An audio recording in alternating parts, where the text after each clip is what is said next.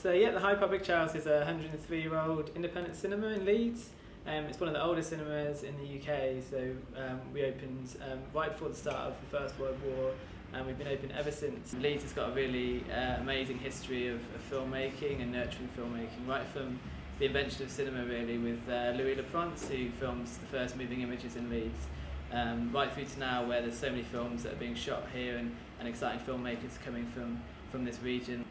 Our heritage it's not perfectly 1914, we're not 1914 cinema in its entirety, we're a 1914 cinema with lots of bits added on.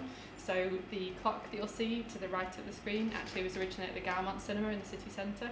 It came here in the 1960s, and it's this fantastic hand-me-down essentially, and now it feels like this is a really essential part of what the Picture House is. It's become a bit of a time capsule, both of other different cinemas but also of kind of all the different decades that we went through through the kind of 60s and through the 40s and 20s and right through to 1914. So there's some things that are original from 1914, but a lot are kind of time marks from our long history.